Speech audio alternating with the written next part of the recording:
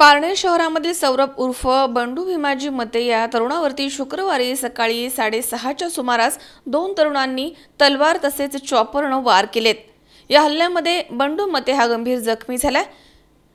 त्याच्यावरती नगर येथील शासकीय रुग्णालयामध्ये उपचार सुरू करण्यात आले। प्राथमिक उपचारानंतर बंडू याच्यावरती नगरच्या खासगी रुग्णालयामध्ये अतिदक्षता विभागामध्ये उपचार सुरू करण्यात आले आहेत। शहरामधील तरुणांच्या दोन गटांमध्ये गेल्या काही दिवसांपासून संघर्ष सुरू होता।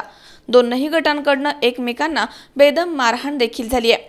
त्याचेच पर्यवसन बंडू मते याच्यावरील हल्ल्यामध्ये झाले। बंडू याने गुरुवार श्रुती तंदूर चहाचं दुकान डॉक्टर आंबेडकर चौकामध्ये सुरू केलं होतं। शुक्रवारी सकाळी बंडू चहाचे दुकान उघडून ते सुरू करण्याच्या तयारीमध्ये असतानाच संग्राम चंद्रकांत कावरे आणि गणेश चंद्रकांत कावरे या दोघा भावांनी त्याच्याशी वाद घालण्यास सुरुवात केली। या वादाचं रूपांतर हाणामारीमध्ये झालं आणि दोघांनी त्याच्या हातापायावरती तलवार तसेच चॉपरने वार केले। दोघांच्या तावडीमध्ये निसटून बंडू यानं जामगाव रस्त्याकडे पळ काढला।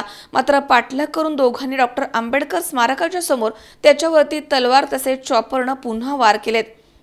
या हल्ल्यामध्ये बंडू याच्या उजव्या हाताच्या मनगटावर तलवार तसेच चॉपरचे असंख्य वार झाल्यामुळे त्याचा तळहात मनगटापासून सुमारे 80% तुटलाय।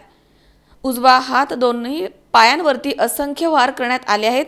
त्यामुळे बंडू आंबेडकर स्मारकाच्या समोर विव्हळत पडला होता। हल्ल्यानंतर दोघे कावरे बंधू दुचाकीवरनं पसार झालेत।